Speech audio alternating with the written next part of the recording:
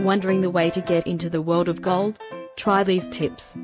Gold investing has expanded to an incredible degree from the uncertain financial times that have been faced by investors of late. Hordes of investors are rushing to make sure their wealth by using gold.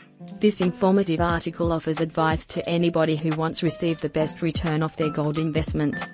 Once you sell gold, get multiple estimates of its value.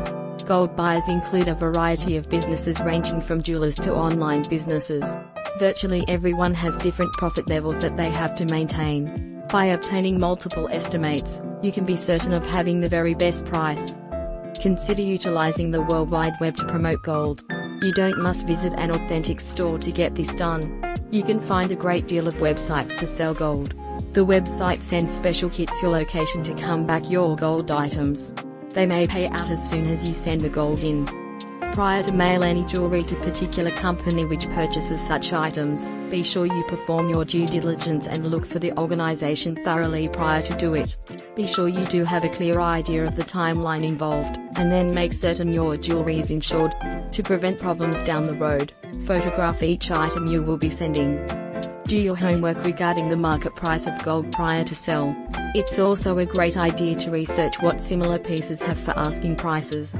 This gives you a great starting point on pricing. Always ask for more than what you need, as this will leave some room to barter. Don't sell your items to the first buyer you find. Always get yourself a few quotes. You never know which kind of provider you will receive. Working with the first buyer who comes along might prove an unsatisfactory deal. Spend the necessary time and energy to comparison shop before making any decisions.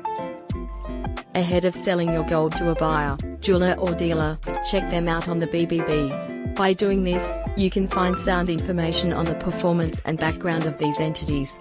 You need to especially focus on any customer complaints filed in addition to what the resolutions were. When you see that there are a variety of unresolved complaints, you might like to choose other people. You are able to invest in gold without collecting it. You could potentially buy stocks in the mining company or shares inside a gold ETF. Before you buy bars and coins, you need to also consider how much it would cost to store your gold. Sort your gold by the number of carats it is. If the vendor weighs all your items together, you simply will not get a fair price for the higher carat items. That always means less cash for you personally. Separate and weigh your gold so that you are aware of the true value before selling.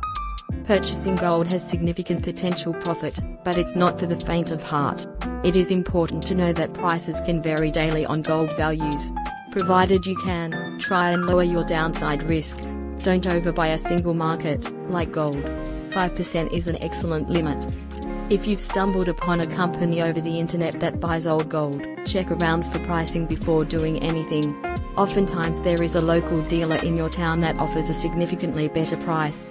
Although mailing your gold is a lot more convenient, it could possibly set you back several $100s more. Inquire about the buyback policies of your dealer you are interested in.